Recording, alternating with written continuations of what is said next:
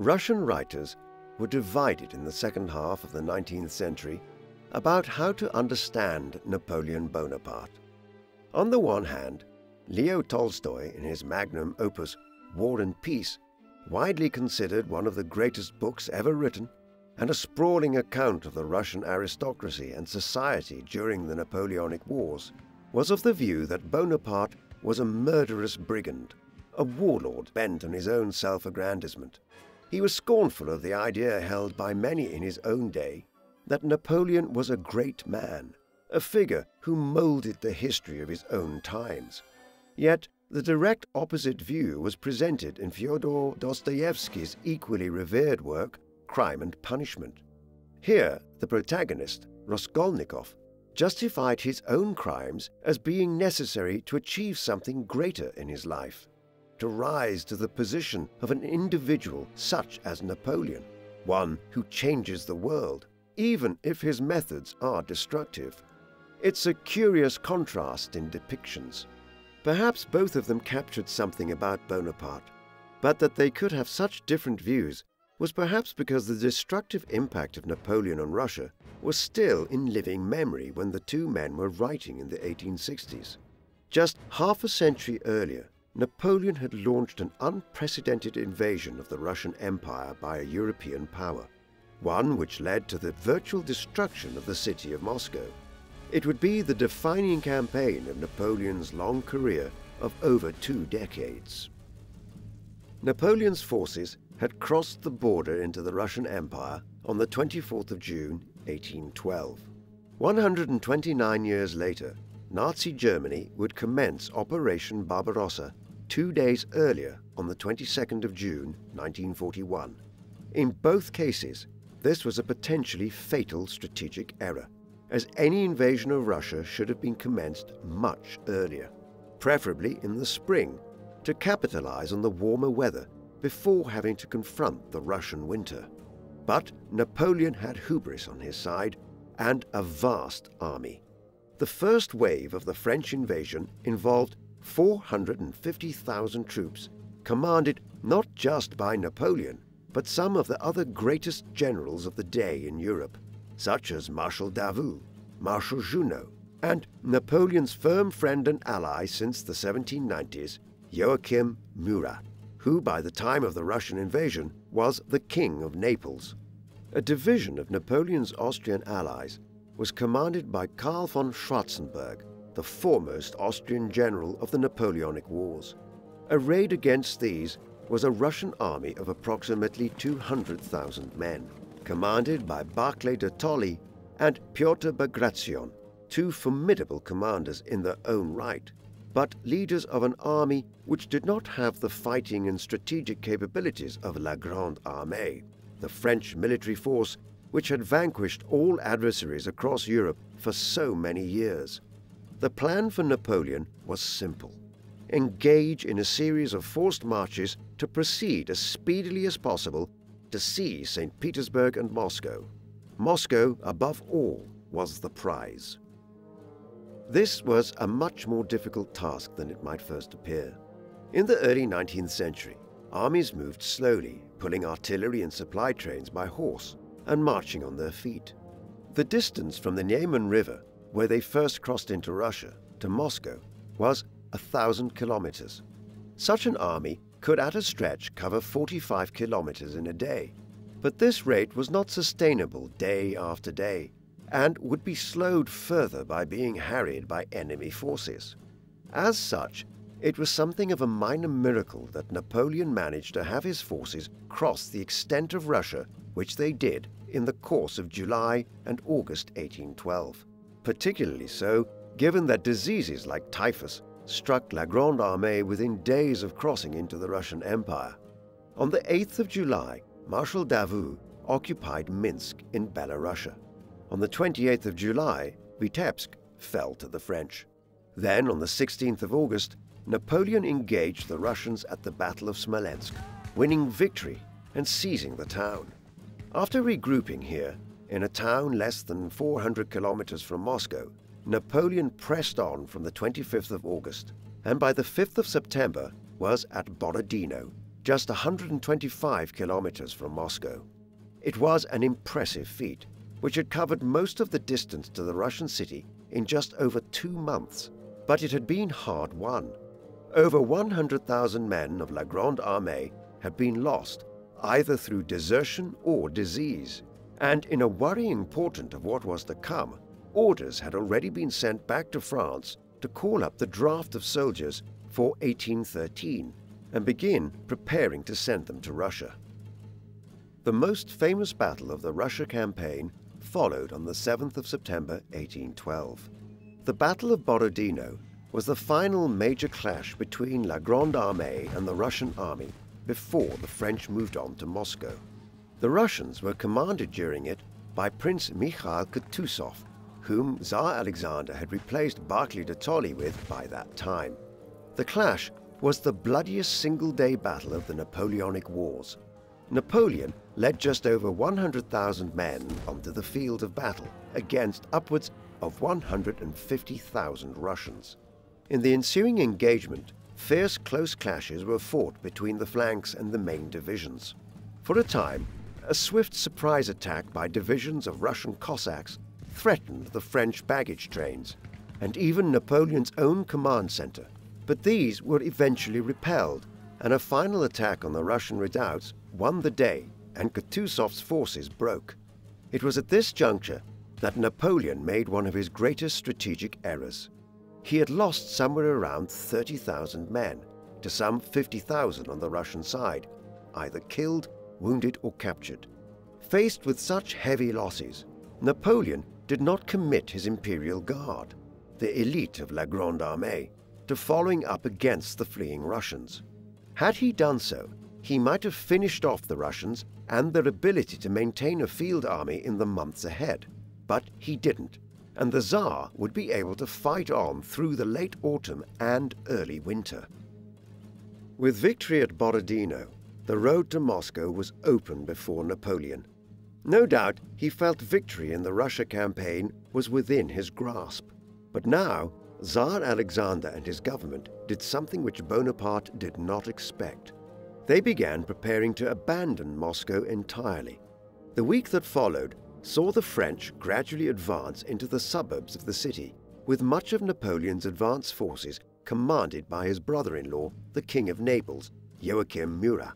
Napoleon himself was ill in the aftermath of Borodino and briefly lost his voice. Murat was inclined to negotiate with emissaries from the Russians and sent word back to the emperor that terms for the surrender of Moscow might well be feasible. In this light, Napoleon headed for the city, but stopped at the city walls in expectation of a delegation from Tsar Alexander to discuss possible surrender terms. But after waiting at the Dorogomilovoskaya gate, messengers arrived to inform him that central Moscow was deserted.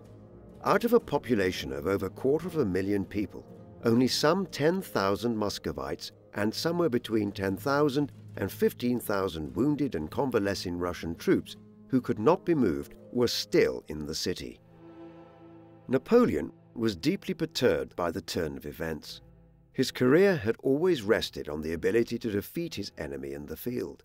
His mood worsened in the hours that followed as reports arrived that the city had been stripped bare of supplies. La Grande Armée had generally moved through Russia on the pretext that it could be largely resupplied from the countryside around it, and in particular from the towns and cities it captured. Here was a real problem, given the overstretched nature of the French supply lines. And then the fires started. Tsar Alexander and his government had not simply decided to abandon their capital and strip it of as many goods and supplies that the French could use as possible. They had also decided to torch their own ancient capital. Although whether the Tsar or Count Fyodor Rastapchin, the governor of Moscow, was responsible for this decision remains a subject of considerable debate. The fires spread over the next day or two, even as Napoleon moved into the Kremlin, mockingly proclaiming of its defenses, "What a scary wall." But ultimately, the joke was on Napoleon. After witnessing much of the city engulfed in flames on the 15th, and marveling from the Kremlin at the fact that the Russians had done this to their own city, Napoleon was forced to leave the Kremlin as the fire risked spreading there, and instead established himself at the Petrov Palace outside the city and safe from the inferno raging within. It is difficult to judge Bonaparte's state of mind in the weeks that followed. He had seized the enemy's foremost city, although theoretically St. Petersburg was the country's capital. But where such an action ought to have resulted in victory, or an effort by his adversary to retake the city, the Russians had simply vanished and left him with his spoils. Writing to his wife, Empress Marie-Louise, just over a week after taking Moscow, he commented, in what must be seen as one of the greatest pieces of unintentional irony in military history, that the weather was, quote, beautiful. But the somber reality is that he did not know what to do.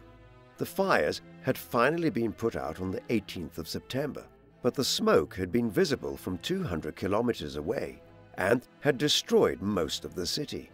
Around the time he penned his letter to Marie-Louise, he sent diplomats to engage with the Russians and make it clear to the Tsar that he wanted peace negotiations.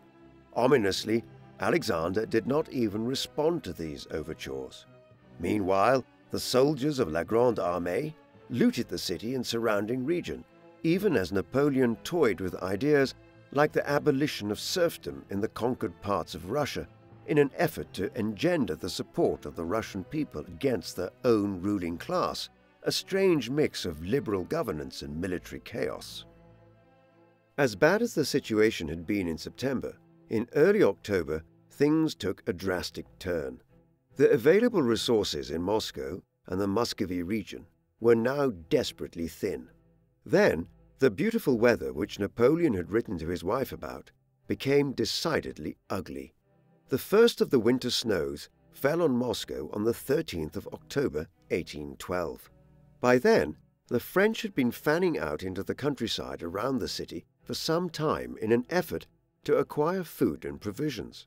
But there they faced guerrilla warfare from peasants sabotaging their efforts, and raids by bands of Cossacks engaging in hit-and-run attacks.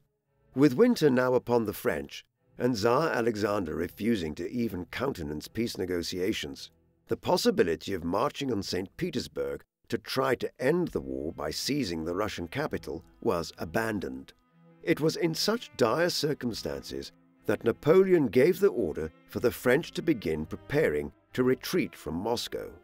They began to leave the city on the 19th of October, 1812, but not before attempting to destroy what little remained of the city, notably lining much of the Kremlin with gunpowder, which was set alight as they pulled out, destroying several buildings, though leaving others largely unharmed.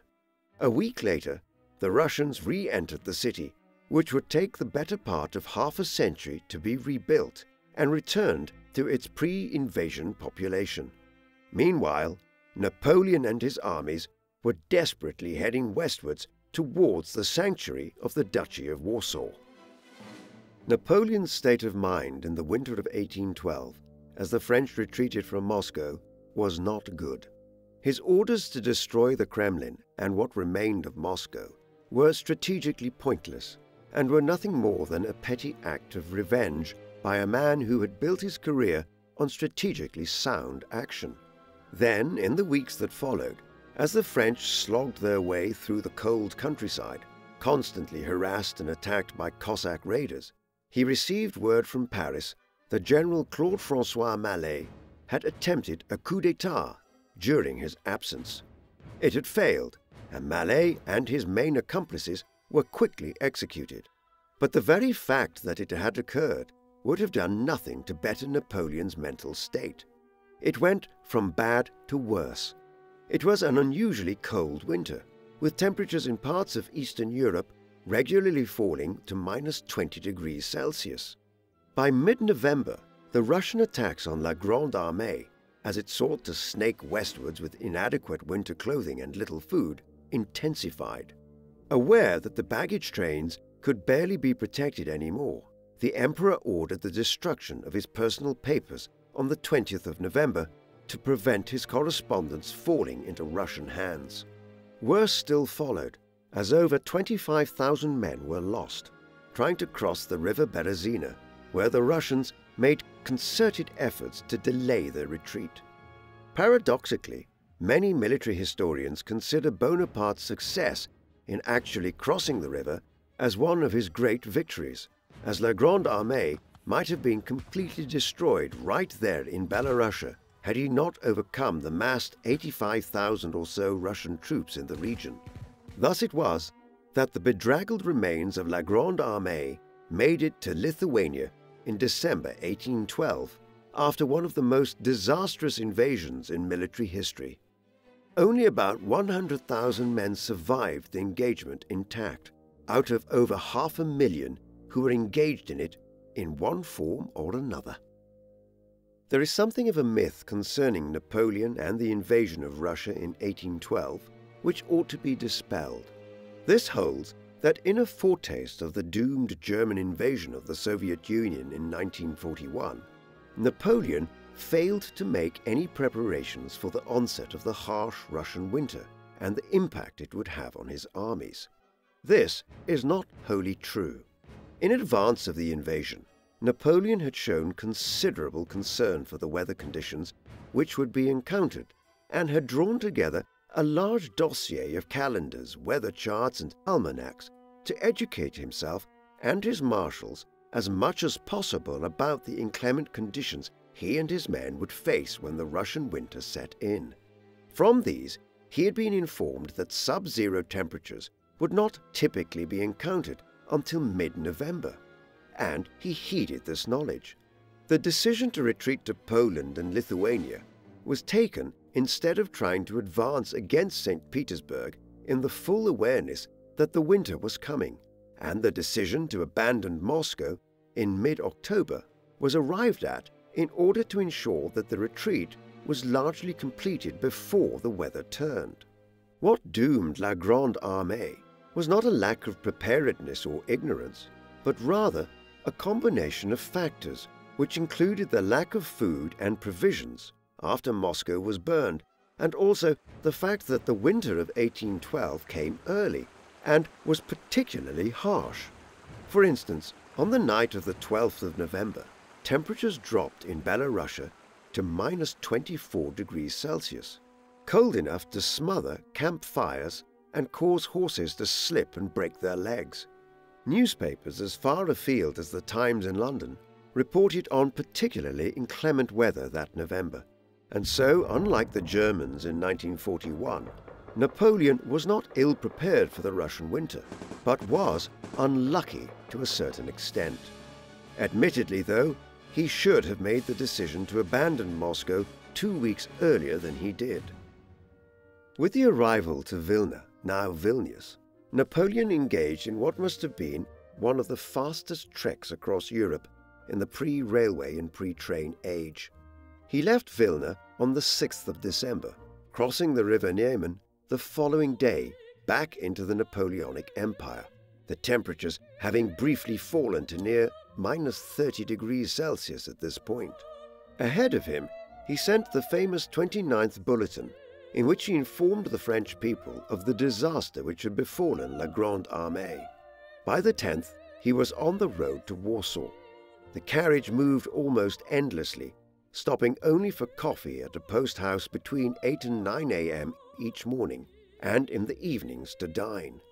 Amusingly, Napoleon did not have enough money to pay for some of these stops, and was not recognized, so that his traveling companion, Armand de Caulaincourt, a close advisor of the emperor in the latter years of his reign, had to lend him some petty cash. Napoleon met with several ministers in Warsaw to give orders for the preparation of the defense of the region for the invasion by Russia, which would now follow. Then he was gone again on the morning of the 12th, stopping briefly at Poznan before going on to meet the King of Saxony to assess his loyalty, changed carriage at Erfurt, the axle of the previous one being broken, before making for Frankfurt. On the evening of the 16th, he crossed the River Rhine, and from there stopped only briefly to have the wheels of the carriage greased and to eat. So it was that shortly after midnight of the 18th, Napoleon reached Paris to prepare for the inevitable invasion which would come from Russia and those who would seek to take advantage of his weakened position.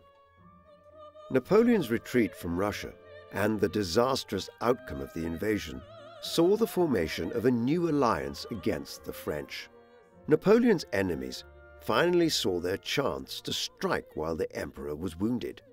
Britain had never made peace with France all through the struggles of the mid to late 1800s, and so it was simply a matter of the Russian and British governments re-coordinating their efforts.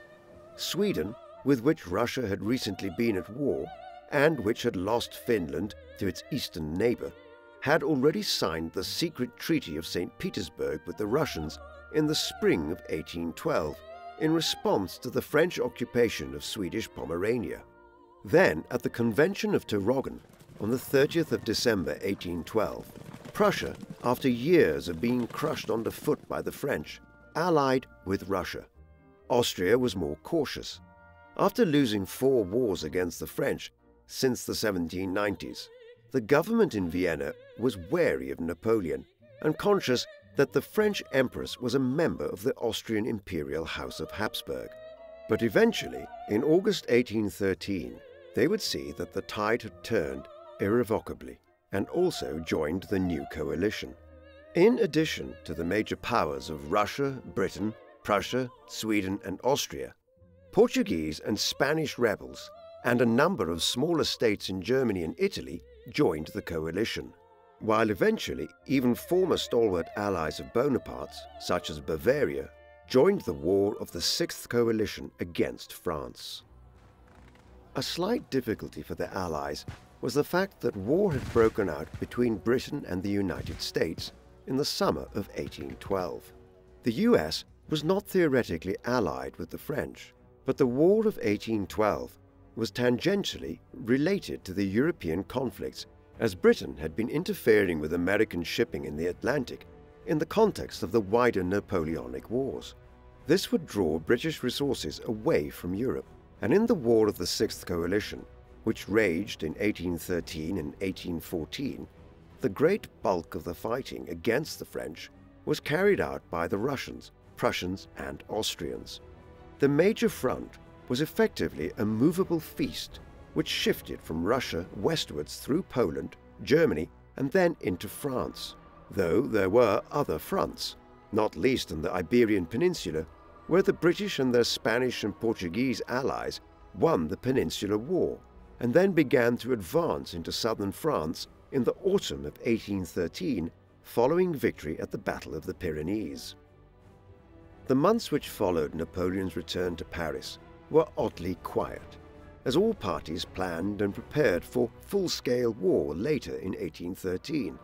Bonaparte was concerned with conscripting hundreds of thousands of Frenchmen to create a new army, but these would be untrained, raw recruits, if they were even clothed and armed in time. His efforts were matched elsewhere, as the King of Prussia called for a mobilization of every adult male of fighting age in his kingdom. Meanwhile, what remained of La Grande Armée in the east was brought back towards France even as the Russians advanced westwards behind them, taking Warsaw in mid-February and entering Berlin on the 4th of March.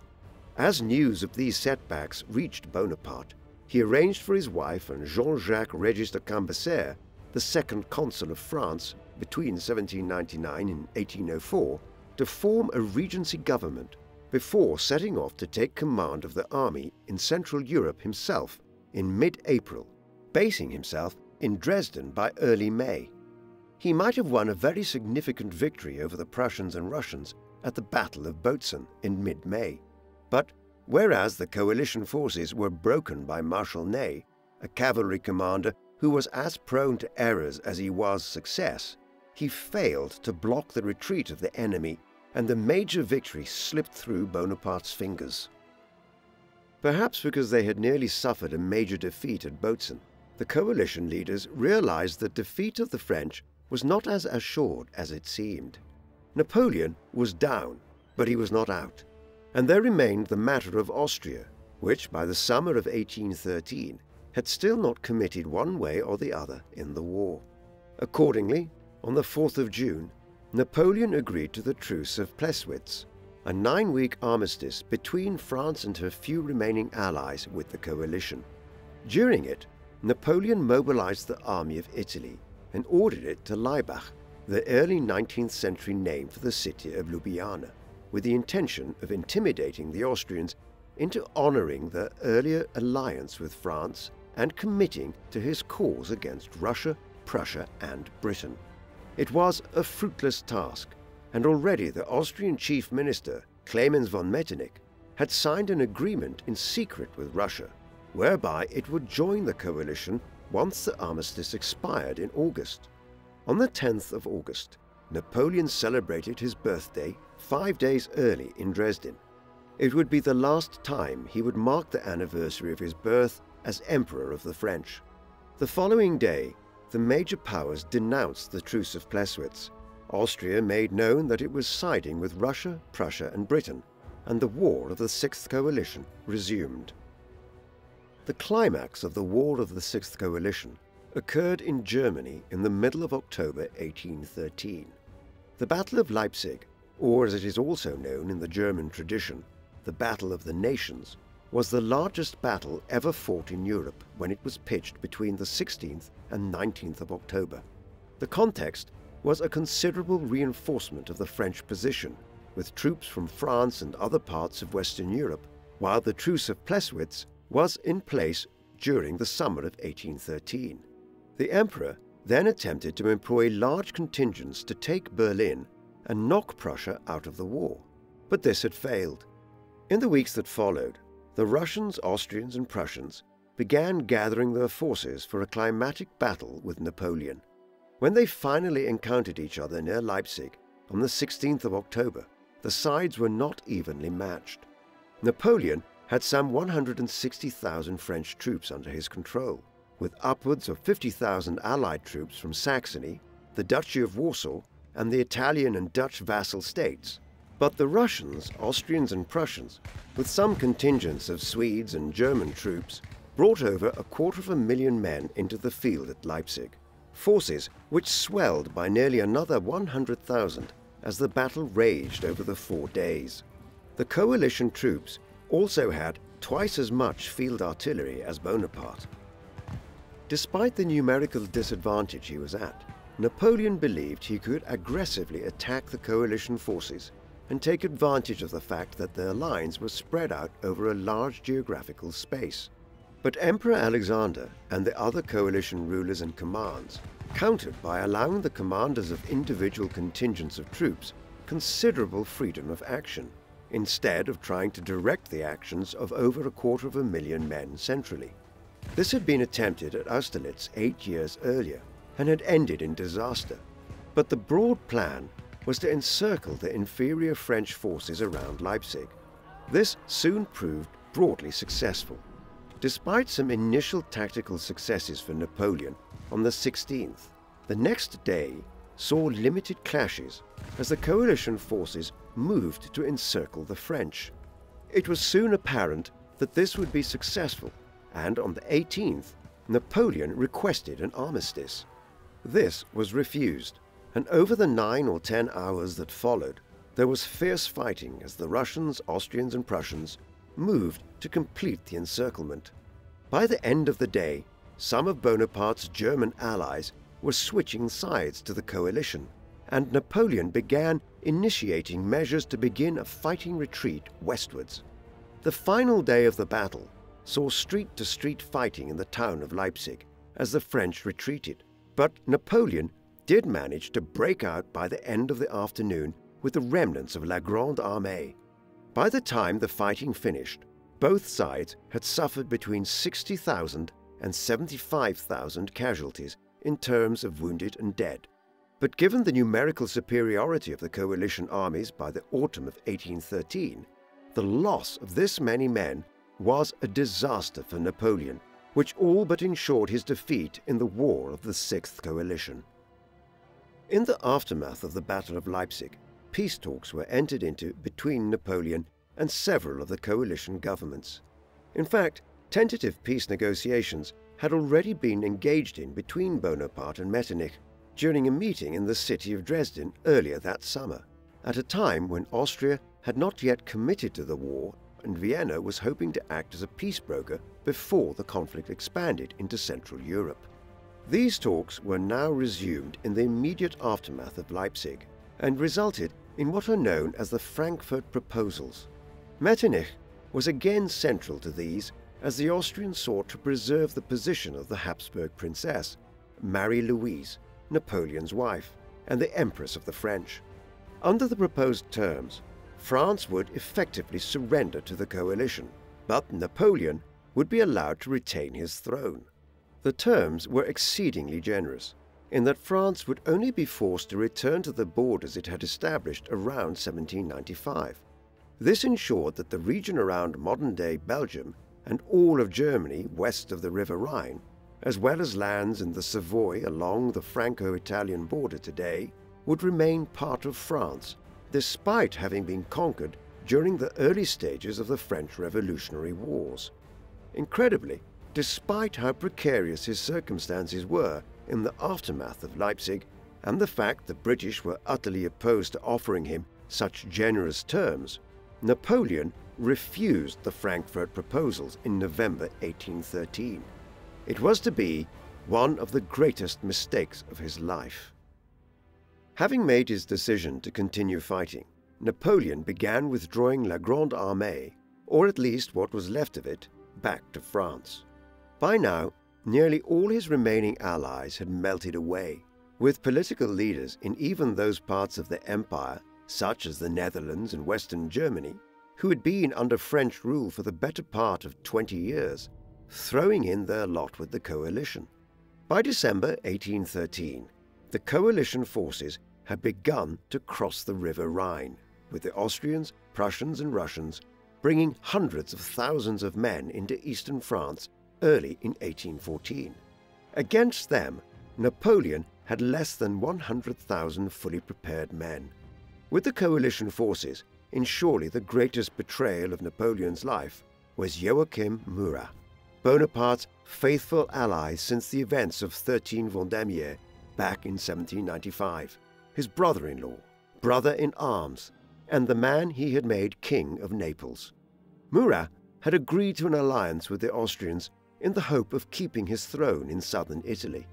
On learning of this, Napoleon, who must be said to have been a thinly veiled misogynist throughout his life, declared that his sister Caroline had made Joachim defect. It was she, not he, that had betrayed him, he reasoned. By now, he realized the full severity of the situation and was desperately trying to accept the terms he had been offered under the Frankfurt Proposals. But with coalition troops flooding into France, the governments of Russia, Austria and Prussia now insisted that France would have to give up its territories in the Low Countries and Western Germany and return to its 1791 borders. This too was soon vetoed by the British, who were adamant that Napoleon could not remain as emperor. There was one final series of victories achieved by Bonaparte before he lost his throne for the first time. In January and early February 1814, much of the most significant fighting was occurring in northeastern France, a part of Europe which has seen more than its fair share of conflict over the centuries. The French were fighting a rearguard action here, as they sought to delay the coalition forces' advance on Paris.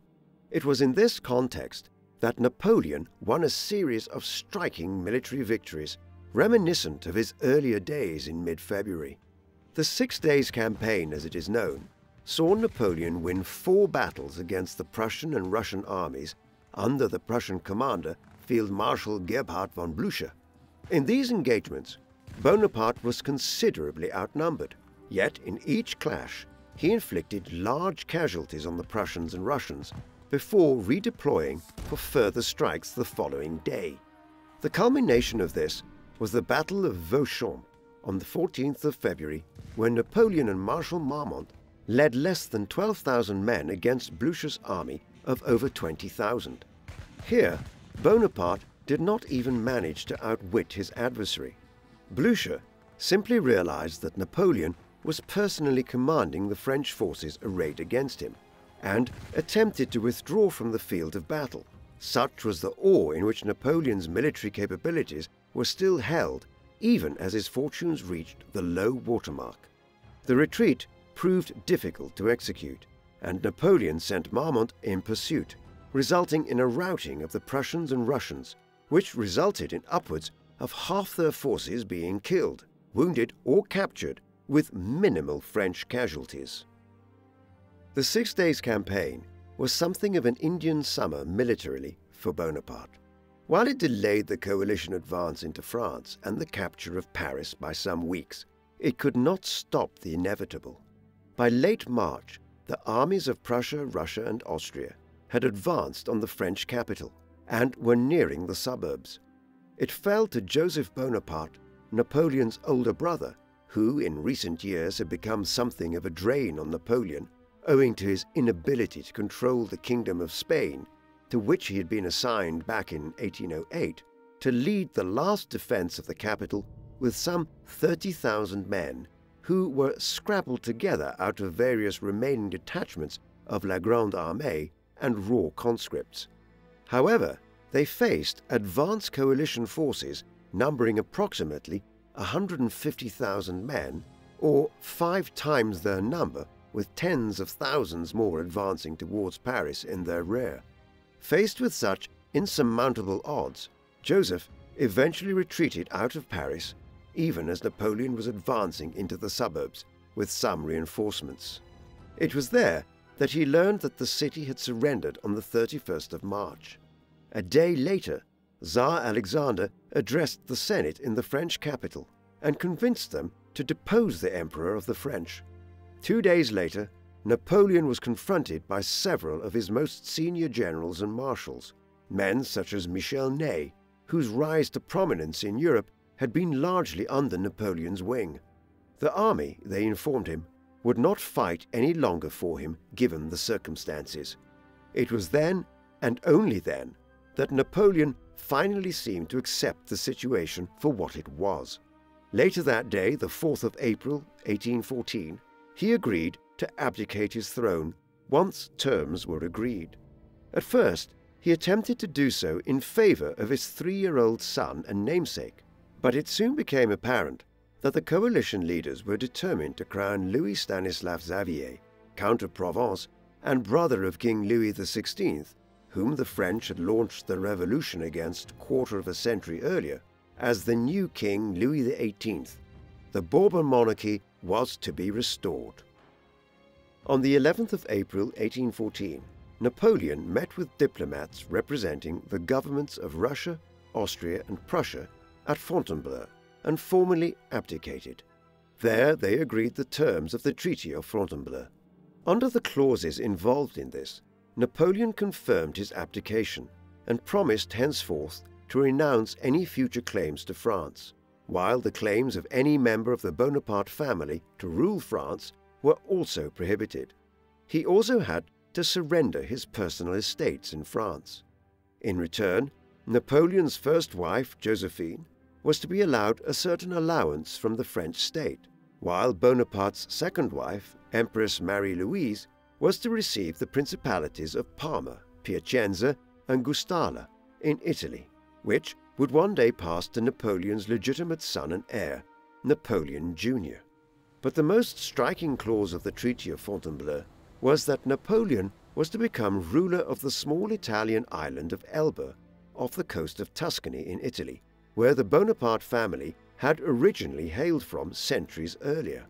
This small principality was to become Napoleon's new dominion in compensation for the loss of his empire, though he was to remain there henceforth and not to return to mainland Italy or any other part of Europe. Napoleon ratified the Treaty of Fontainebleau 2 days later, but the British, his most dogged enemy since the 1790s, refused to ratify the agreement, fearing that Bonaparte would soon return to France to seize power again under such an arrangement. But with the Russians, Prussians, and Austrians occupying France, the decision was largely out of the hands of the government in London, led by the Earl of Liverpool as Prime Minister and Lord Castlereagh as the Foreign Secretary. Napoleon was to become Lord of Elba. Napoleon's ego had to be assuaged when he was exiled to Elba. Thus, when he arrived in the small Italian island at the port of Portoferraio on the 3rd of May 1814, it was as the ruler of the island, not as a prisoner. He had the trappings of a ruler too. He would reside at the Villa San Martino, though he quickly established himself in a more central residence in Portoferraio for the most part, and would have command of a small army, despite the fact that it was completely unnecessary for the purposes he was being sent to Elba for. This was to consist of 870 men, 300 of them being a detachment of grenadiers, and the rest a division of the elite imperial guard who had fought under the former emperor for many, many years. There was even an Elban fleet. Admittedly, it did only consist of one ship, the 18-gun brig the Inconstant, replete with a crew of 66 men, though 2 small sloops were also attendant on it. Hence, the small island of Elba suddenly found itself becoming a Mediterranean military power of a most peculiar kind. And it was not simply that Napoleon was allowed to play toy soldiers on Elba. As soon as he arrived, he threw himself into governing the island like a miniature France, focusing on developing the roads and reforming the tax system. He even formed a Council of State in imitation of that which had been a component of the imperial government in Paris, as well as establishing a set of royal stables in Portoferraio.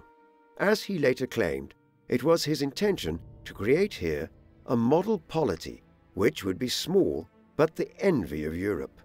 His subjects became less enthused very quickly, with the high levels of taxation required to build this Napoleonic Mediterranean utopia. Beyond this, Napoleon had extensive company. Many of his most loyal followers joined him on Elba, and while his wife and son headed for the homeland in Vienna, Napoleon's long-standing mistress, the Countess Waleska of Poland, with whom he had sired an illegitimate son some years earlier, did come to live with him on Elba. Shortly after his arrival on Elba, Napoleon received word of the death of his first wife and the woman with whom he was most closely associated throughout his life, despite their multiple infidelities while married and his eventual divorcing of her in order to marry Marie-Louise. Josephine had allegedly been engaged in a long walk with Tsar Alexander in the gardens of Malmaison in May 1814 in an effort to convince the Russian ruler that she should be allowed to join her former husband on Elba when she developed pneumonia. She died shortly afterwards on the 29th of May. News of her passing was not directly related to Napoleon on Elba. Instead, he learned of it from reading a French newspaper. On reading the sad news, the former emperor, normally a paragon of boundless energy and activity, retired to his room and was not seen for 2 days. It was a peculiar relationship, one which had been tempestuous for years, but which had clearly been formed out of a genuine affection for one another, despite their repeated betrayals of each other. Years later, when he died on St. Helena, Napoleon's last words were, "France, the army, the head of the army, Josephine." News of other events across Europe was also gradually making its way to Bonaparte on Elba. On the same day he had arrived on the island, King Louis XVIII had entered Paris after years in exile in various parts of Europe, such as the Baltic States region of the Russian Empire and England. He made it known that he was an accommodating monarch and promised the legislatures and Senate in Paris that he would respect many of the reforms and innovations in French society that had been implemented since 1789. He also quickly agreed the Treaty of Paris with Britain, Russia, Austria, and Prussia. Through this, it was agreed that France would return to its borders as they had existed in 1792 on the eve of the outbreak of the French Revolutionary Wars. In return, France would not have to pay war indemnities to the nations which Bonaparte's armies had ravaged for years, while the coalition powers also agreed to remove their armies from France speedily. The news that France was no longer occupied doubtlessly intrigued Napoleon on Elba, as did his growing awareness that the energies of Europe's statesmen had shifted to the capital of Austria. Beginning in November 1814, the Congress of Vienna met to redraw Europe's borders in the aftermath of the Napoleonic Wars, a diplomatic event which would not be superseded for 100 years until the peace negotiations at Versailles in France after the First World War in terms of its diplomatic and political importance.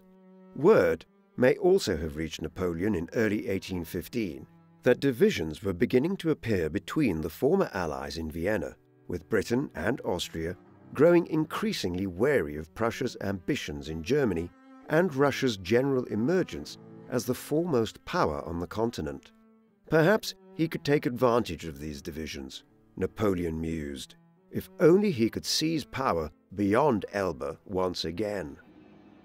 It is notable that when Napoleon was negotiating with the Russians, Prussians and Austrians at Fontainebleau in April 1814, he had been offered a choice of whether he wished to rule over the island of Elbe or Corfu as his island kingdom.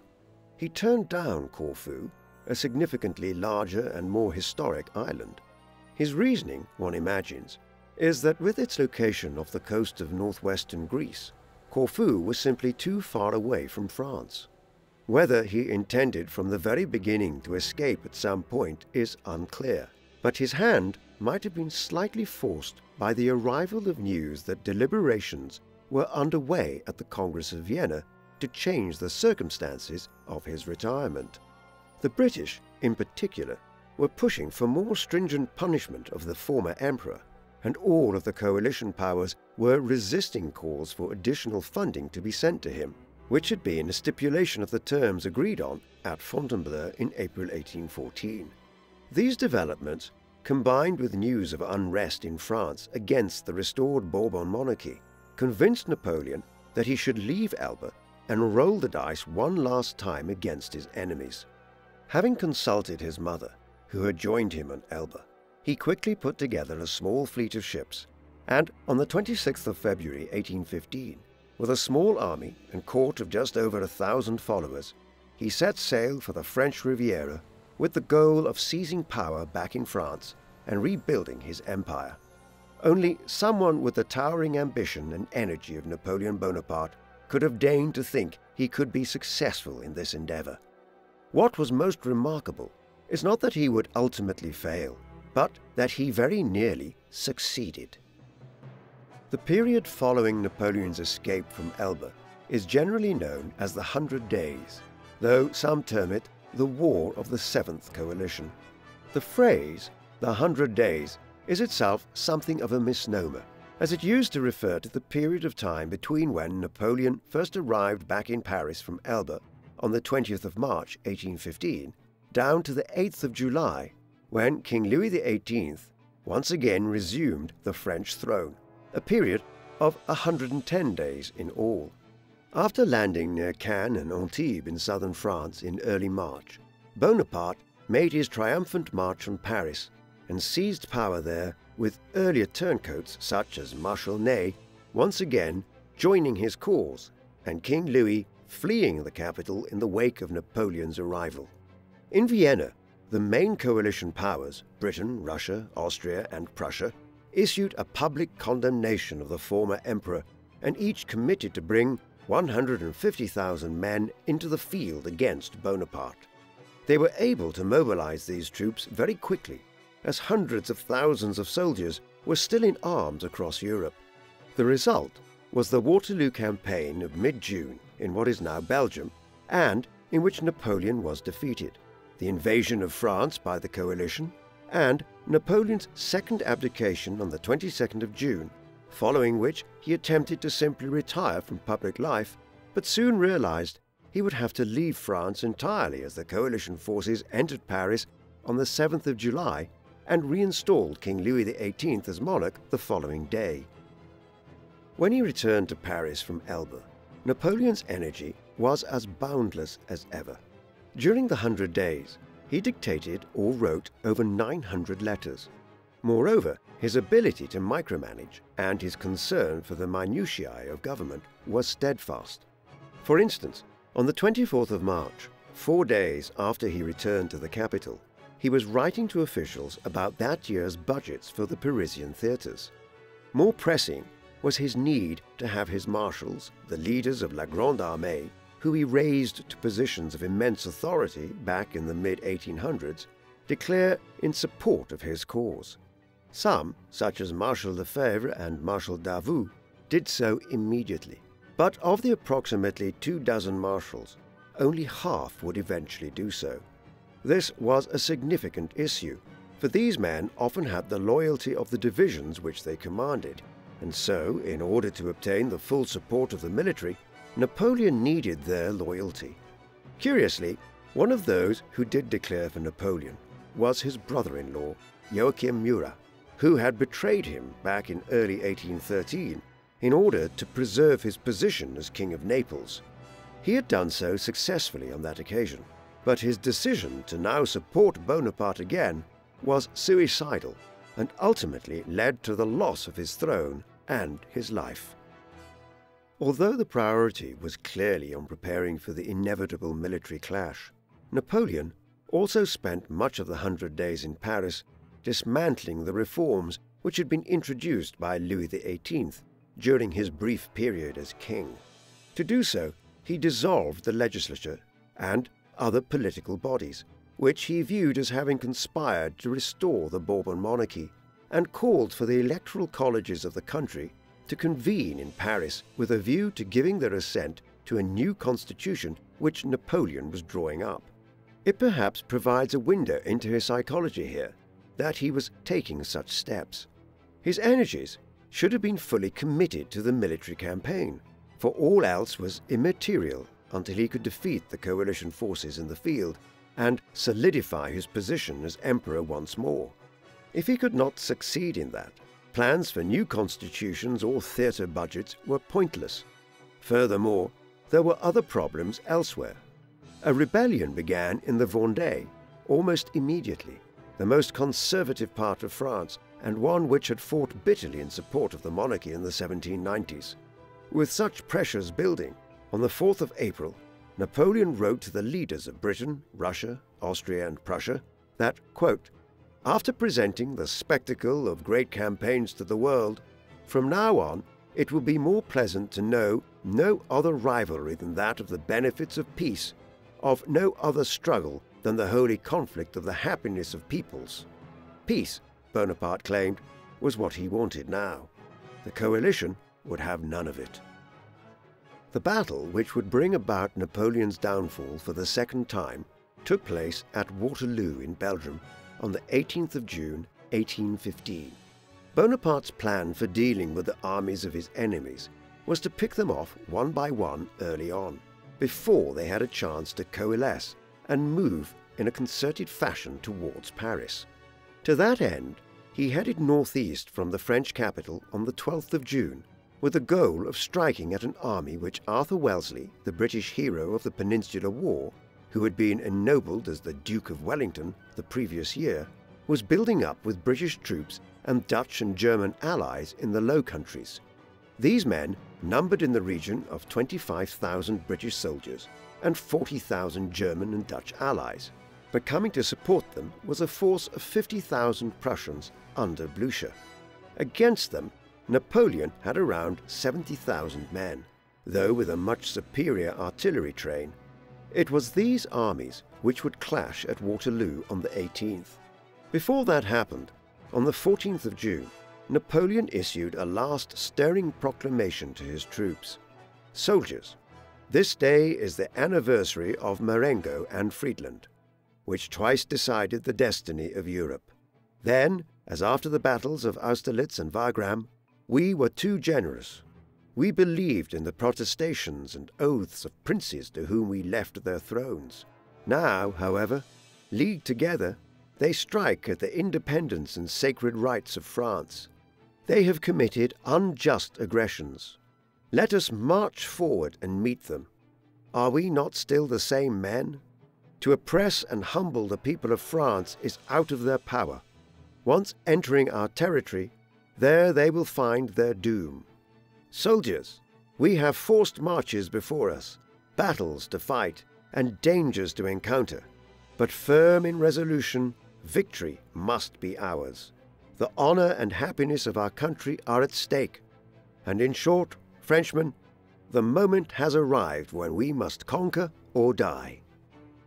The Battle of Waterloo was actually a series of small battles, which played out around Mont-Saint-Jean, but it has become known as the Battle of Waterloo, as it was near the village of that name that Wellington decided to make his stand against the French on the 18th of June, after learning that Blucher's Prussian forces were near enough to join with his own combined British, Dutch and German armies, thus swinging the numerical advantage from the French to the coalition armies. Much of the fighting consequently centered on Napoleon's efforts to break through Wellington's position and scatter the British, Dutch and Germans before the Prussians arrived to reinforce them. But despite the sustained French assault, Wellington held out for long enough for the Prussians to begin arriving in the afternoon. As Blucher's men began attacking the French flank, Napoleon had to commit his men to one final last-ditch assault on Waterloo.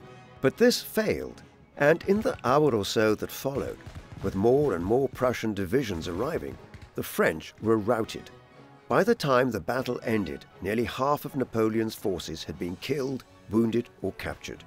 Wellington's armies had suffered nearly 15,000 casualties, but the battle had been won, and with the Prussians now in place with the British, Dutch and Germans to begin to advance into northeastern France, the war was effectively over before it had begun. Had Napoleon been able to destroy Wellington's army before they were reinforced by the Prussians, he could well have then attacked the Prussians and knocked them out of the war. This would have bought him time to recruit new forces and prepare France for an attack by the Russians and Austrians. But with the defeat at Waterloo, a combined British, Dutch, German, Prussian, Russian and Austrian invasion now beckoned. It was over. Napoleon's brief effort to re-establish himself as Emperor of the French had ended in failure. In the aftermath of the Battle of Waterloo, Napoleon returned to Paris, arriving there on the 21st of June. In the retreat from Waterloo, over 10,000 of his men deserted, and it was clear he could not fight on. Despite this, he made some vague efforts at drumming up support in the capital for raising a new army. It met with complete disapproval. Instead, the Chamber of Deputies largely took power into its own hands and informed Napoleon that he would have to abdicate for the second time in a year. As in 1814, he attempted to abdicate in favor of his infant son, but the Chamber of Deputies yet again rejected this proposal, and it was clear early on that Louis XVIII would be asked to resume his position on the throne after Bonaparte's brief resumption of the imperial title. Fighting continued for the next week and a bit, with Marshal Davout loyal to Napoleon until the very end, fighting the last engagement of the Napoleonic Wars against the Prussians at Issy to the south of Paris on the 2nd and 3rd of July. By the time the Battle of Issy was being fought, Napoleon was making plans to escape from France before the coalition powers could capture him, as they had done the previous year. He seemed determined to escape to and settle in the United States, something which his brother Joseph eventually managed to do. But in Napoleon's case, he was refused a passport to do so by the provisional French government. Consequently, after seeing his mother for one last time in northern France in late June 1815, the great enemy of Britain for the last 20 years found himself in the unusual position of surrendering to the Royal Navy in the English Channel. He was quickly taken to southern England, where the man who was now referred to simply as General Bonaparte spent a few days on a ship in the harbour of the West Country town of Torquay, before being taken onwards to the port of Plymouth, where he was again not allowed to leave the ship. There, he discovered the grim fate that awaited him. The government in London had determined that Napoleon was to be exiled to one of the most remote corners of Britain's ever-growing empire. His destination was the island of St. Helena in the middle of the South Atlantic Ocean, which is simultaneously 4,000 kilometers from Rio de Janeiro and 2,000 kilometers from Angola in southwestern Africa. The British were making sure that there would be no second escape from exile and no need for a second Waterloo. Napoleon was quickly dispatched to his desolate new home. On the 7th of August 1815, 8 days after arriving in Plymouth, and without ever setting foot on English soil, he was transferred from the Bellerophon, the ship he had arrived on, to the Northumberland. 2 days later, the vessel departed on the 7,500-kilometer journey. The voyage lasted over 2 months, and they did not arrive at St. Helena until the 15th of October 1815. There, Napoleon was greeted by William Bolcombe, a former employee of the English East India Company, who had taken up a position on St. Helena, an island which was a stopping point for British ships heading to India in an age before the Suez Canal was built in Egypt. Bolcombe offered Bonaparte the use of a house called the Briars, while more lasting accommodation was prepared for him, a house which, in an ironic twist, had briefly been the residence of the Duke of Wellington back in 1805 when he stopped for a time on St. Helena when returning from a tour of duty in India. It was from here that Napoleon would have first explored his new home, an island which had been formed from a volcanic eruption and which measured approximately 16 kilometers by 8. Bonaparte was soon relocated. His more permanent residence on St. Helena was Longwood House. This had also been owned by the English East India Company, but the British government took it over in 1815 in order to set it up as Napoleon's residence, not least because it was in a good position to keep the former emperor well guarded, although the specifics of his detention on the island were that he was effectively under a form of loose house arrest. The house was spacious, though it was known to have a vermin problem. Here, Napoleon had his own small library, a study, and a billiards or map room. His own room was spacious enough, though with a small bed and hardly similar to what he had enjoyed in his palaces in Paris, though Napoleon had never fully acclimatized to the trappings of power in that respect. There were other rooms for household staff and some of Napoleon's companions, though amongst them was space for an orderly officer, a British soldier, who was effectively on site to keep an eye on the prisoner and report back on his activities to Hudson Lowe, the governor of St. Helena, who arrived there shortly after Bonaparte, and who was effectively the former emperor's jailer for the next 6 years. They had a precarious relationship, and after a serious argument in August 1816, Lowe refused to ever converse directly with Napoleon ever again, instead using go-betweens for the next half a decade.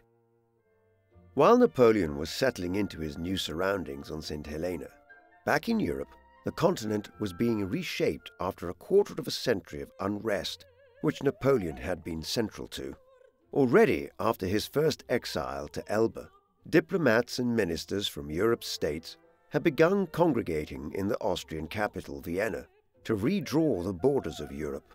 But these efforts had been interrupted by Napoleon's escape and attempt to re-establish himself. Now, in 1815, they reconvened.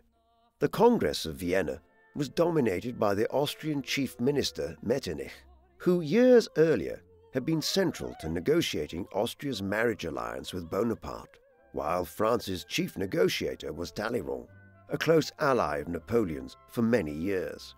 Thus, the Congress was comprised of many survivors from the years of instability. But it was clear who the victors were and who were the losers long before any agreements were reached.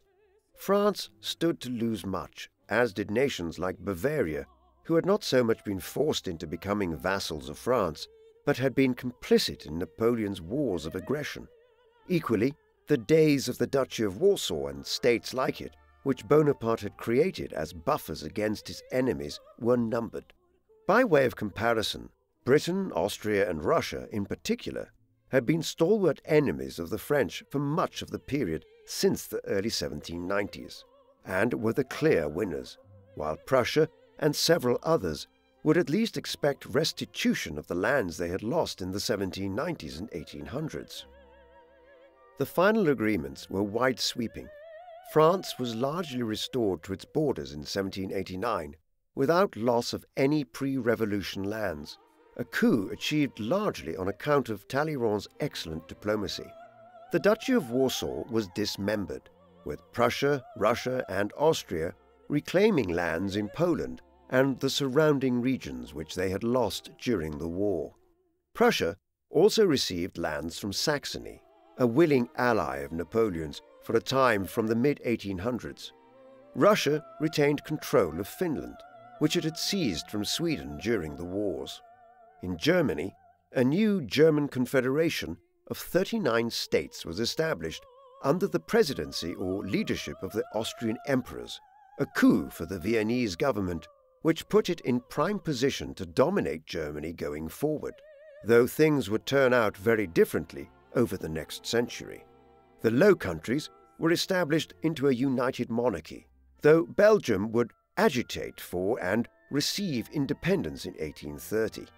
Italy remained fragmented into over a dozen states. Finally, Britain, the most stalwart of all France's enemies since 1793, and the state which had bankrolled many of the wars against Napoleon and the French, was compensated by way of numerous significant overseas colonies. For instance, Britain retained control over the Dutch Cape Colony, and this formed the basis of British South Africa going forward, while it also received several important islands in the Caribbean, and Ceylon, the name at the time for Sri Lanka. All of this was a boon to the growth of the British Empire, which entered into a period of seemingly endless expansion over the course of the 19th century. Thus were the borders of Europe and much of the world redrawn once Napoleon was removed from the concert of Europe. Word of all these developments would have arrived with Napoleon back on St. Helena in a rather belated and controlled fashion.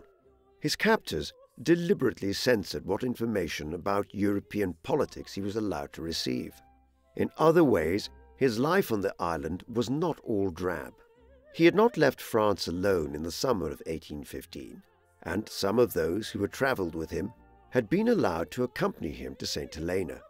They included Charles Tristan, Marquis de Montholon, who had aided Napoleon in the coup of 18 Brumaire that brought him to power in 1799, and had fought with him at Jena in 1806 and Aspern-Essling in 1809. Similarly, Baron Gaspard Gourgaud had been a close companion of Napoleon's during the Russia campaign, one charged with a senior role in the artillery. He too travelled into exile on St. Helena. Others included the Grand Maréchal, Comte de Bertrand, and Comte de las Casas. These generals brought their wives and families with them, so that in all there was a small community of about 24 French people who lived in and around Longwood House on St. Helena during the late 1810s. Another significant companion of Bonaparte's during these years was Betsy Bolcombe, the teenage daughter of William Bolcombe, who had first settled Napoleon into the Briars on his arrival. Betsy was one of the few people on the island who spoke French, and although she was just 13 years old when the party arrived on the island, she became an unofficial translator of sorts. Over time, she and Napoleon became friends to the extent that she called him Boney, though the acquaintance was cut short in the spring of 1818 when Governor Low, fearing that the Bolcombes were becoming too close to Napoleon, had the family sent back to England. For a man who had set a relentless pace of activity, conquering nations and governing them for the previous 20 years, life on St. Helena was extremely slow for him. Yet he found ways to remain active. He was by all accounts an avid card player, with patience games being his favorite, and numerous hands of patience became named in his honor afterwards in Europe. A similarly sedentary activity was his gardening. By 1819, Bonaparte had laid out a series of gardens around Longwood House. As the Comte de Montholon wrote later, Napoleon would be up at 5 a.m. most days, and often when they arrived at Longwood, they would be greeted by him with a spade in hand in the garden. In fact, Bonaparte seemed to attack his horticultural pastime with the same vigor of a general laying out a camp.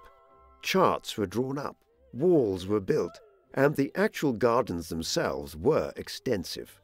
24 large trees were added along with extensive rose bushes, and Napoleon even installed a watering system. In doing all of this, Napoleon drew on his small court in Exile, and for much of the second half of the 1810s, the Napoleonic court on St. Helena became a small armed camp of gardeners. It was not much of an army, but it was the only one he had left. Other than this, Bonaparte resumed his writing, which he had engaged in since his teenage years, but which had been broadly interrupted by his rise as emperor. His interests had not shifted. His heroes were still Alexander the Great and Julius Caesar, figures whose conquests Napoleon had a strong claim to having emulated, only to have his empire collapse as quickly as Alexander's had. The only difference was that the Macedonian monarch had died before his empire fragmented. Napoleon had lived to see his own collapse before him. On St. Helena, he determined to write a series of commentaries on the life and campaigns of Julius Caesar. He dictated this to the Comte de Marchand, a book which explores Caesar's wars in Gaul, the civil war with Pompeius Magnus, and the subsequent efforts by Caesar to pacify the Republic before his assassination. Napoleon also made strides towards learning to speak and read English during these years, with the specific goal of being able to read the English-language newspapers which arrived in St. Helena with news of what was occurring back in Europe as the continent moved on from the Napoleonic Wars. Inevitably, conspiracies were hatched, either on St. Helena or back in civilization, to facilitate the escape of or to rescue Napoleon Bonaparte from the island and once again seize control of France. Much of this was idle talk, not least that entertained in the social circles which surrounded Joseph Bonaparte in the United States. However, one plan seems to have been relatively coordinated, though scholars disagree as to whether or not it was ever actually initiated. In prison during the 1820s, one Thomas Johnson, a notorious smuggler and sea captain, related to his cellmate how he had been contacted by some Bonapartists in France in the late 1810s and had become involved in a plot to rescue Napoleon from St. Helena. The scheme was designed around sailing to the isolated Atlantic island with a submarine on board a ship. Remarkably, the submarine would have been based on the design of Robert Fulton, who had petitioned Napoleon for funding for his research into submarines back in the early 1800s. The plan was to sail close to St. Helena and then use the submarine to rescue Napoleon from the island itself before being drawn to the ship and then sailing for Europe. The story is probably too good to be true, but there's little evidence one way or another. In any event, it would never be realized, as Napoleon died before the scheme ever came to fruition, according to Johnson. By the late 1810s, Napoleon's health was deteriorating considerably, and somewhat prematurely. Although it is easy to forget, given the remarkable events of his life up to that point, when he arrived on St. Helena in the late autumn of 1815, Bonaparte was still only 46 years of age. The causes of his ill health have been widely debated over the last 2 centuries. Napoleon's own physicians, and there were several, had varying ideas. His Irish doctor, Barry O'Mara, complained to the government that the main issue was the circumstances in which Napoleon was forced to live. By the late 1810s, Longwood House was in a poor state, with mold and damp pervading the house, and this was compounding Napoleon's underlying health problems, which were exacerbated by his hefty weight. Admittedly, the government did take heed of these assertions, and plans were underway to build Bonaparte a new residence, which would be more suitable for his health problems. However, he would never move from Longwood House, as his health deteriorated drastically around the time the new residence was being completed. With a noted deterioration in his health in the spring of 1821, Napoleon decided to draw up his last will and testament.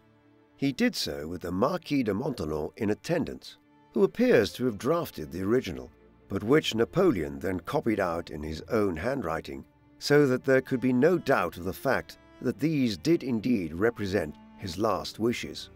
The document ran to 5 large pages. Peculiarly, despite his pronounced atheism, or at least agnosticism, throughout his adult life, the document began with Napoleon claiming that he would, quote, "die in the apostolical Roman religion, in the bosom of which I was born more than 50 years since." The Emperor of the French was not quite a deathbed convert. He had gradually shown a revived interest in Catholicism during his last year or two. Much of the document concerned his second wife and his legitimate son, with Napoleon bequeathing what few possessions he had with him on St. Helena and back in France to Napoleon Jr.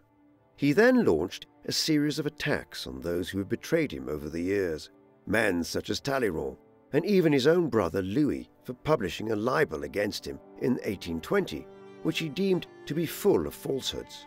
He then pardoned these individuals for their transgressions, but one gets the sense this act of magnanimity was designed more as a way of mentioning their alleged treasons than anything else. Yet Napoleon was also aware of his own failings, though he never admitted it. A major aspect of the will was his statement that his murder of the Duc d'Enghien in 1804, an event which had turned opinions against him in many circles within Paris's politics, had been justifiable on the basis that d'Enghien had been conspiring against him. Almost nobody believed this by 1821, but Napoleon was steadfast in claiming he would act the same way again if presented with the same scenario. Napoleon's final illness struck in early May 1821. By the afternoon of the 5th of May, it was clear that the end was nigh. He would pass away at 5:29 p.m. that evening. There were about 20 people present when he died. These included several medical practitioners who were attending Bonaparte in his last illness, but also the members of his miniature court in exile, such as the Comte de Montholon and the Countess Bertrand and her children. Napoleon was also attended by a chaplain, Angelo Paolo Vignali, who had arrived on St. Helena from Napoleon's native Corsica back in 1819, as the former emperor reacquired his Roman Catholicism in his last years. The cause of his death seems relatively clear. It was owing to a severe gastric illness, which doctors had conjectured in his final years, but which was most likely stomach cancer, given Napoleon's father had died from the same illness before his 40th year. News of his death would not reach Europe for over a month, but when it was declared through the London and Parisian papers on the 4th of July, the words used might well have mirrored his own. About a week before he died on St. Helena, Bonaparte, ever the micromanager, had dictated the news announcement of his own death. Ever since he died, suspicions have abounded that the former emperor was in fact poisoned. There are some considerable reasons for this.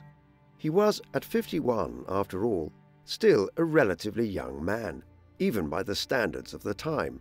Bonaparte himself fed such suspicions with the statement in his last will a few weeks before his death that he would, quote, "die before my time, murdered by the English oligarchy and its assassins." Yet no evidence has ever been produced to indicate that the British government decided to kill Napoleon after over half a decade in exile on St. Helena, and this statement was more a reflection on his having been banished to the Atlantic island than anything else. After all, why would the British government have killed him when his detention there had been broadly successful? Moreover, the most common theory concerning his poisoning does not stand up to scrutiny. This holds that Napoleon was slowly poisoned through the use of arsenic in the wallpaper of Longwood House, which he subsequently breathed in and died from slowly. There is a kernel of truth to this theory, but only insofar as arsenic was used widely in the 19th century to create green wallpaper. In fact, while it may seem peculiar to modern minds, arsenic was used for all manner of things in early modern times, including as a popular additive in makeup. As such, While Napoleon's health doubtlessly suffered from the arsenic wallpaper at Longwood, there was no intention to kill him by hanging it on the walls. Rather, Napoleon's death was in line with his genetics, and his father had died back in 1785 at a similarly young age from a similar gastric ailment. By the time Napoleon died in 1821, it had become customary to cast death masks of prominent and famous individuals. This was an age before cameras, although the first daguerreotype cameras would appear in 1839, and so the creation of a death mask was a method of memorializing the features of an individual at their time of death. To create this, a mixture of plaster and wax was placed over Bonaparte's face where he lay dead in Longwood House. This was then left to harden before being removed, offering an imprint of his face. In the days that followed, several copies of the mold were cast from the original, and these soon made their way to both Europe and the United States, where they had colorful subsequent histories. One ended up in Italy, where it had been sent for the sculptor Antonio Canova to produce a more artistic sculpture, but he died before he could do so, and this version is subsequently understood to have been sent to England and now sits in the British Museum. Another copy is believed to be in Cuba, while a third is understood to have been sent to New Orleans, where it briefly ended up on the equivalent of a 19th century skip during the tumult of the American Civil War, before being rescued. And today, other copies are to be found in museums in places as diverse as Auckland in New Zealand and Boston, Massachusetts. An autopsy was carried out on Napoleon's body on St. Helena by his physician François Carlo Antomacci. Antomacci was one of the individuals who ended up with a copy of Napoleon's death mask, most likely that which ended up in Cuba. More bizarrely, he cut off Napoleon's penis and had it preserved. The member subsequently ended up back in Corsica. Today, it is in the possession of the Latimer family and rarely shown to the public. The rest of Napoleon's remains were afforded a bit more dignity.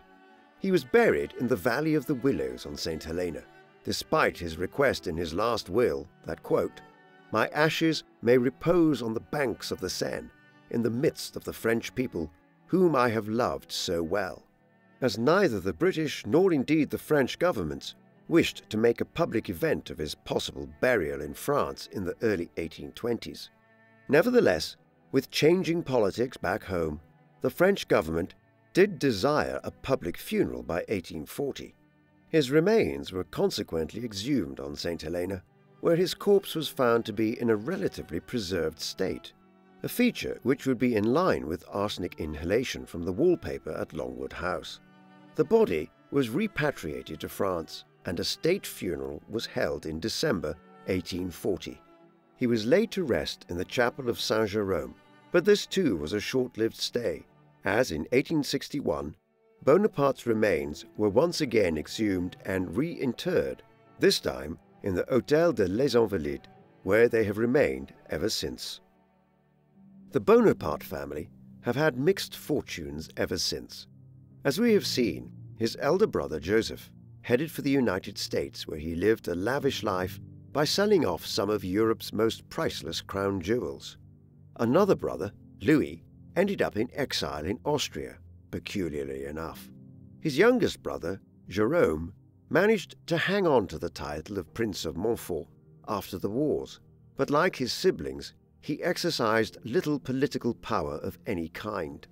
Napoleon's own legitimate son and namesake was raised in his mother's country in Austria, though he died at 21 years of age in 1832 from tuberculosis, as that disease was beginning to become one of the most lethal killers across Europe. Napoleon's illegitimate son, through his long affair with the Countess Walewska of Poland, Alexandra Kolonna Walewska, became an eminent European statesman who contributed to the peace negotiations surrounding the Crimean War in the 1850s. But it was ultimately Napoleon's nephew, Napoleon, the son of Louis Bonaparte, who was his uncle's major political successor. In 1848, during the widespread revolutions which shook Europe's major cities that year, Napoleon came to power as President of France. Like his uncle, he later had himself proclaimed as Napoleon III, Emperor of the French, in 1852, and would hold that position as ruler of the French Second Empire down to 1870, when the outbreak of the Franco-Prussian War forced him from power. The Bonapartist line remains alive today, and for those who aspire for a return of the Bonaparte family to power, and there are some small few who view such a development as plausible, Prince Jean-Christophe Napoleon is theoretically Napoleon VIII. Napoleon Bonaparte was one of history's great figures. Whether he is judged kindly or poorly, nobody can deny the imprint which he left on Europe and the world in the late 18th and early 19th centuries. What is remarkable about this is that it was all so unexpected. In the summer of 1789, a revolution broke out across France, which would shake the established order of Europe. For years there was violence, political toing and froing, and eventually dozens of people vying for power at the heart of affairs in Paris. But it was not Danton, Robespierre, or any of the other hundreds of officials who had either met in Versailles in 1789 or staffed the assemblies of Paris in the early 1790s who claimed absolute power. It was the son of a provincial official of Italian heritage from the island of Corsica, a minor artillery officer at the time of the Revolution, who would eventually ascend to become first consul and then Emperor of the French. He did so on the back not only of his brilliance as a general, but also his exceptional political skill, his common touch, and his boundless energy. Even in his own time, many hated Napoleon Bonaparte, particularly so in England, but few could fail to admire him and his ascent. And it was not simply that he rose to power. In a great many ways, he used his authority for positive progress. When in Egypt in the late 1790s, Napoleon oversaw a scientific expedition which virtually invented the discipline of Egyptology. He also set that country on a course of modernization, which made it one of the most advanced in Africa and the Middle East. At home, he began a process of industrialization and infrastructure development, which had lasting impacts on the French state and economy. The Louvre came to occupy its position as one of the world's preeminent museums under his tenure. Admittedly, many of its treasures were looted from across Europe, and the plans for the museum had been initiated during the Revolution. But Bonaparte furthered them, and in this respect he continued to reveal himself as an enlightened monarch. Finally, there were a whole host of civil and social reforms.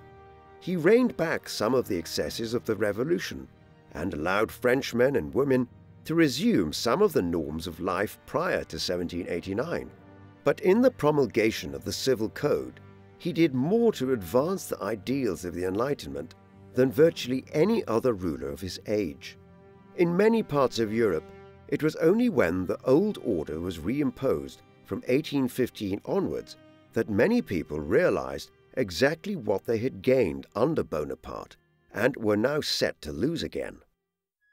But there is also no denying that Bonaparte unleashed a dreadful wave of violence across Europe in pursuit of his ambitions.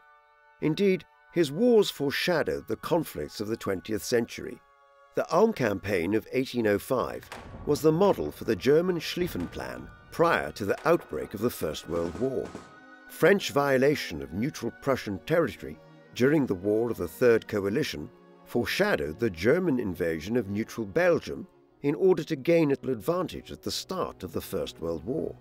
The humiliating peace terms imposed on Prussia by France at the Treaty of Tilsit in 1807, with the huge war indemnities, stripping of territory and requirement for Prussia to limit the size of its army henceforth, were identical in many ways to the punishing terms imposed on Germany by Britain and France through the Treaty of Versailles in 1919.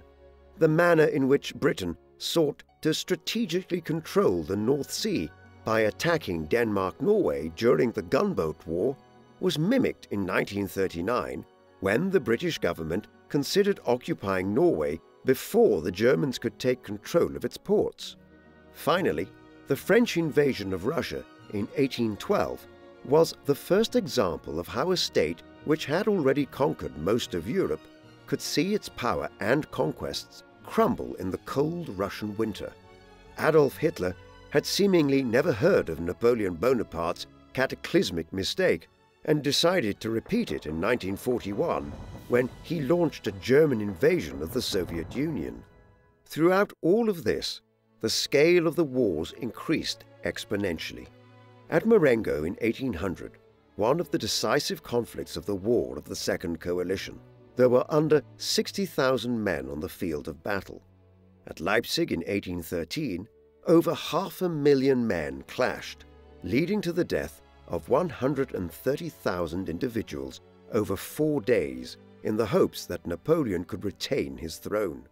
This was the largest battle ever seen in Europe up to that time, and the Corsican bears the blame for this exponential increase in the levels of violence being seen across Europe in the early 19th century. The invasion of Russia in 1812 could be seen as Napoleon's fatal error, but things had been deteriorating for him for several years by that time. It is not hard to identify what his mistakes were. He became overly arrogant in his perception of himself as master of Europe, humiliating great states and rulers, and refusing to countenance the need for allies. Then he relied on incompetent family members and friends to try to rule entire countries. All of this backfired spectacularly on the Iberian Peninsula, with the Spanish ulcer bleeding the French of much-needed resources from 1808 onwards. Furthermore, his obsession with enforcing the impractical continental system damaged his relations with his one remaining major ally, Tsar Alexander of Russia, and ultimately contributed to his fateful invasion of the Russian Empire. What all of this reveals is a man who rose from obscure beginnings to a position of immense power, based largely on his own abilities and, it is not unreasonable to say, his own greatness. But things started to go wrong not long after his decision to become Emperor of the French, despite the victories on the battlefield of the mid-1800s. Ultimately, the point of demarcation might be said to be when his foreign minister and close ally, Charles Maurice de Talleyrand, resigned in 1807. Talleyrand had come to believe by then that Napoleon was sending France towards destruction with his vaulting ambition and seeming desire to conquer all before him. He was right, and it was Bonaparte's undoing. What do you think of Napoleon Bonaparte and his fall from power? Do you think he would have been able to retain control of much of Europe had it not been for his fateful decision to invade Russia? Or were his problems mounting anyway with the Peninsular War and other conflicts? Please let us know in the comment section, and in the meantime, thank you very much for watching.